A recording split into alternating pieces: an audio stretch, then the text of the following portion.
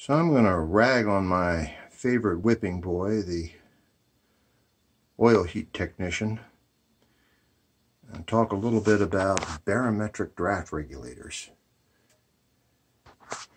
This was installed probably about 30 years ago. And that's a new one though. It's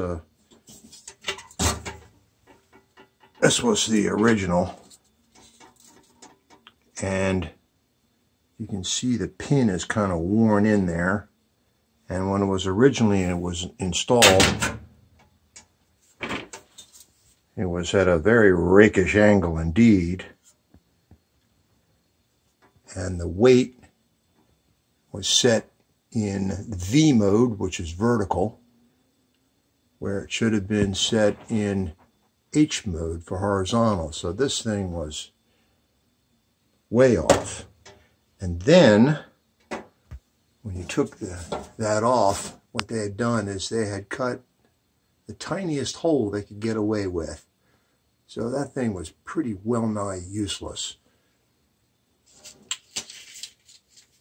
The last time this was checked,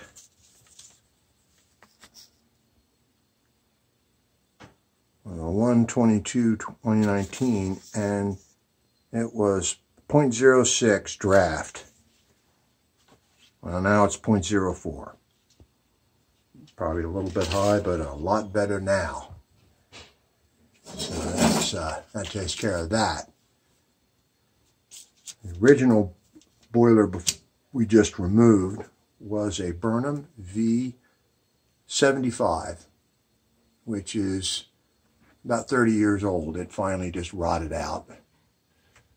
And now what we've got in here is a Weil Mclain SGO 5.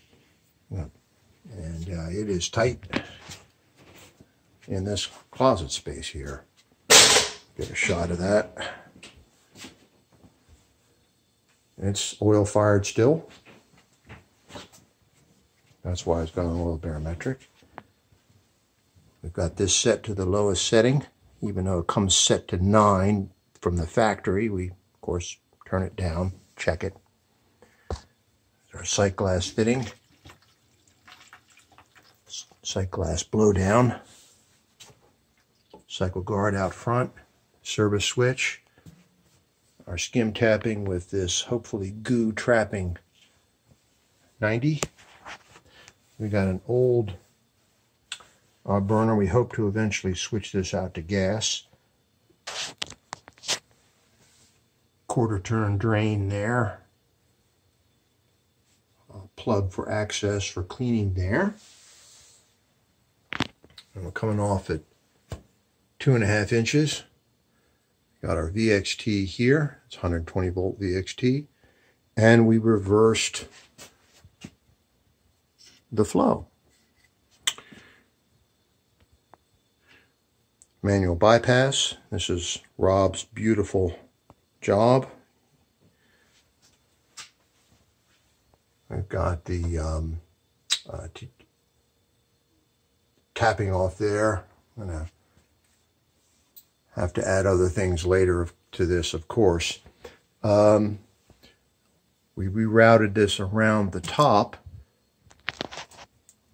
so that the top can be removed without interfering with the piping, or the piping interfering with that.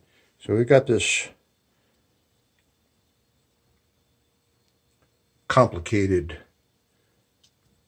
setup here because we've got this beautiful 4-inch header. I just didn't have the heart to destroy this header. So I've got a 2.5 by 4 coupling. And unfortunately it was a little too much for that nipple, so it started leaking. We may have to switch that out, hopefully not anytime soon. This, you see here is just enough room in here to change your mind. There's your oil line. You've got it up on blocks. You're really into this tight space here. This was where the feeder came in. It's where it was originally. This is to the basement bathroom. The feeder, by the way, was a VXT. However, it was second generation VXT. It was the type that did not display the number of times it fed. So it's now being added to my collection. So we got the original wet return. It was replaced at some point, probably when the this basement was finished off. They added a drain as sort of an afterthought, and I added another drain on that T there because you can never have enough drains on a system. I've got to transition to a shut-off valve and a brass T, stainless steel street L, and a cast iron T. Now this was copper, and I just removed the copper and put this in threaded steel and replaced this. Another drain in the back, as always. And this is where we tie in the feed. Again, that's a brass nipple, a shut-off valve, and then it ties into the copper in the back. There's the pressure relief valve. I've got it on a compression fitting, 3/4 male by 7/8 compression, so this can be removed easily without bringing a torch back here if you don't have to. This again to access for cleaning out.